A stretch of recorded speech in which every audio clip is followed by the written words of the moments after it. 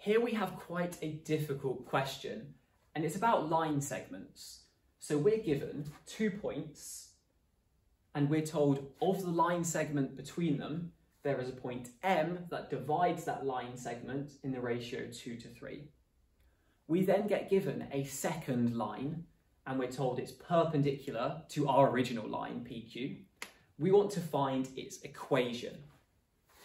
My top tip for this question would be you must draw a diagram. If you don't visualize what's going on, it's very hard to follow the steps properly. So let's start ourselves off then with a diagram of P and Q. It's quite a rough sketch. So we can start off with saying P is somewhere here with coordinates -9, 7. And what's important is that we have some idea of relatively where these points are. So 11, 12 is going to be quite a lot further over to the right and also a bit higher up than P. So let's mark Q, 11, 12. Now we can mark the line segment between them, PQ. So it looks something like this. We want to put the point M on this line segment. It's going to be a little bit closer to P than it is to Q, thanks to that ratio 2:3. So let's mark M somewhere around here. The next part for us to think then is line L is perpendicular to PQ. So I'm imagining it looks something like this, where it crosses at 90 degrees to our line segment PQ. Let's think then, what things do we need to find to be able to do this question? The point M is essential, and once you think about perpendicular lines, that means gradients of these two lines are also going to be really important for us. So our checklist is, can we find point M and can we find the gradient of our line PQ? Let's start off then with finding point M. So if you consider the line segment P to Q, we can break this line segment down into a horizontal and a vertical component. Horizontally, we've gone from -9 to 11 on the x-axis. So to go from -9 to 11, that's going along 20. On the y-axis, we've gone from 7 up to 12. So we've increased by 5. Thinking about then, how are we going to divide PM to MQ in the ratio 2:3? Well, instead of thinking about ratios, it's much more helpful to think about fractions. So thinking about this as a fraction, that means P to M is going to be 2/5 of P to Q. Because obviously our 2 and our 3 are giving us a total of 5 parts in our ratio. Let's link this back then to thinking about our 25 triangle.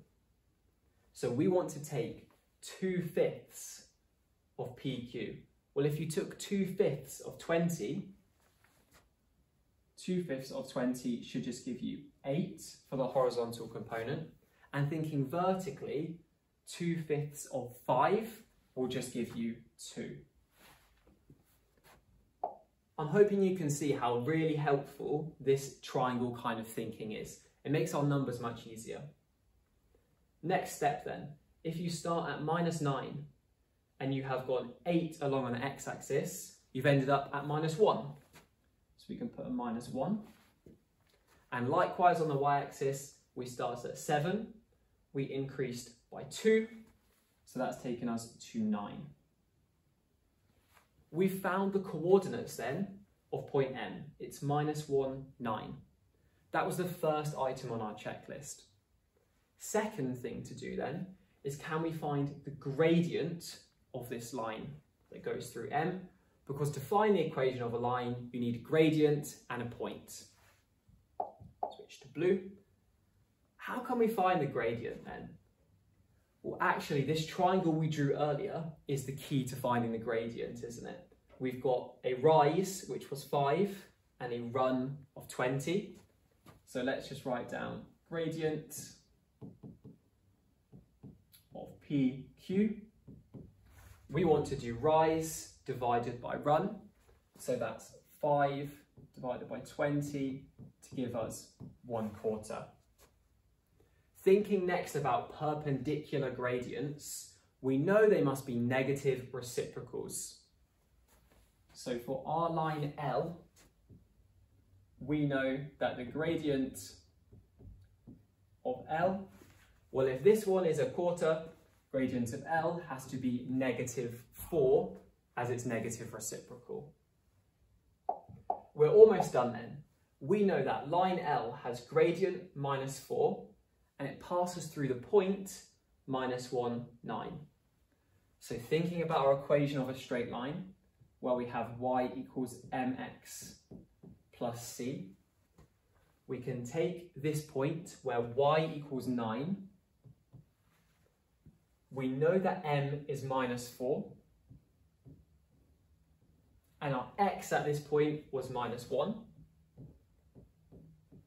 We use this subbing in y and x to find the value of c, don't we? The missing y-intercept. So we've got 9 equals -4 times -1 is just +4, plus c, and this should leave us with c is 5. Finishing off then, we just need to write out the equation of this line using those two bits of information. So we have y equals -4x plus 5 for the equation of line L.